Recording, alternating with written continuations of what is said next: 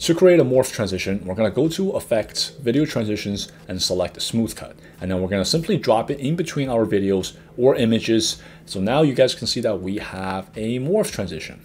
Now we can easily change the duration of this transition by manually pushing it left and right. Or we can do the same thing by going to the inspector panel, manually change the duration or the number of frames. This will allow you to achieve the exact same thing. We can also change alignment of the transition to either left, middle, or right, so that it will align with the image on the left, in the middle, or the image on the right. For now, we're just going to go with a center. And lastly, we can change the interpolation of this transition too by going to the ease menu and then select, for example, in and out. So now you guys will see that we have a much smoother transition compared to the one that we had before. Now, speaking of easing in and out, one thing you will notice is that when we selected easing in and out, a keyframe was automatically applied to the beginning as well as the end of this clip, as you saw here on the transition curve.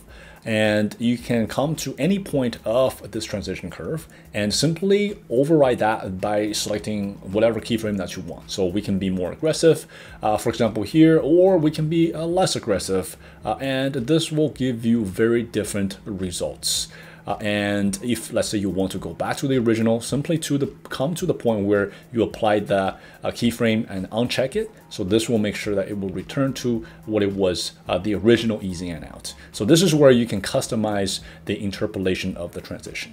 Lastly, you can easily copy and paste this transition to anywhere else in the timeline. So with the transition selected, let's right click and in the menu select copy, or you can use keyboard shortcut Command C. Now let's come to the other part in the timeline where we want this to be applied.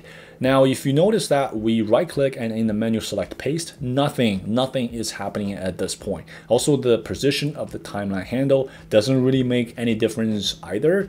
So what we need to do is to select the in and out points together where you want this transition to be applied. And then right click in the menu, select paste, or use Command V. This is how you apply or paste the transition. And you can also choose to either paste to just the left of the video on the left or the video on the right, depending on whether you select the in or the out point in between the images or videos. All right, guys, so let's just quickly apply or paste this transition. And this is it, you guys.